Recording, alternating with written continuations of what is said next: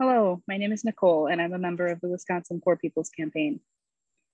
For a long time, I thought the injustices that the Poor People's Campaign is fighting against had little to do with me because I didn't see how I could personally be experiencing poverty. And it is true, right now I am not among the majority of Americans who are one emergency away from financial ruin. But many of the people that I care about deeply are in that situation, and what hurts them hurts me. Today, I believe that we all live in a system designed to concentrate wealth and power in the hands of the few and basically sees the majority of people as resources to be exploited. It allows some people just enough comfort to be complacent, but never lets up on the pressure to scramble for more. While I've felt that pressure my whole life, coming to this understanding has been the evolution of years for me. Even when I saw an injustice, if I bothered to do anything about it, I would do it as charity. I would put myself on the side of the benevolent helper of those less fortunate, and I was too prideful to think that such hardships would ever happen to me.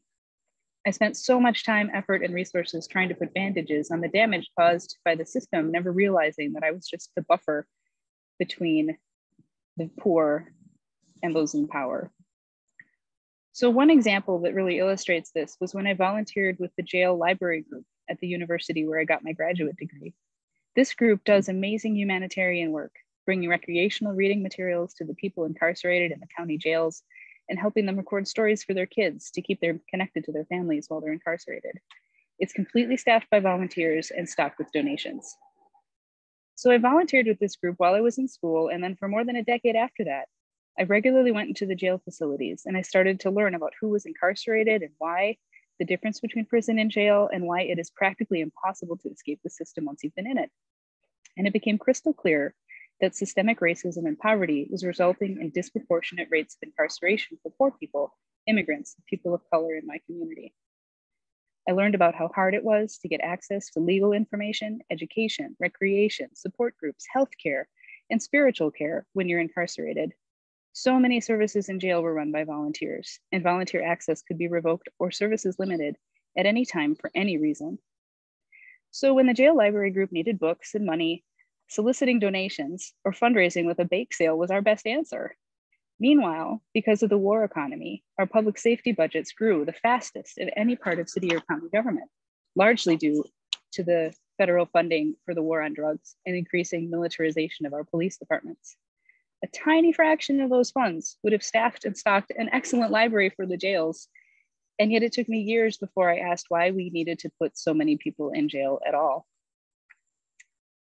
But then, after a series of life-changing events, my own mental health crisis, and the consequences of my alcohol addiction, I found myself briefly on the other side of the bars. The illusion that I was separate from others or somehow outside this system was irrevocably ripped away.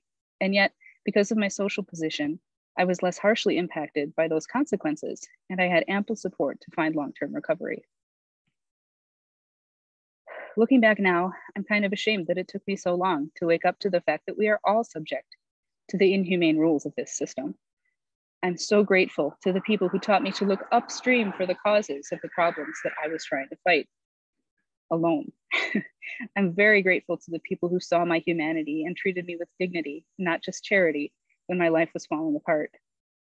After those experiences, I can no longer be content to put all my effort into band-aids for a broken system. I take part in the Poor People's Campaign because I believe it is a very good place to join with others in the fight against these interlocking injustices, and because it's rooted in a commitment to morality that asserts everyone's right to live with dignity. Together is the only way forward, not one step back.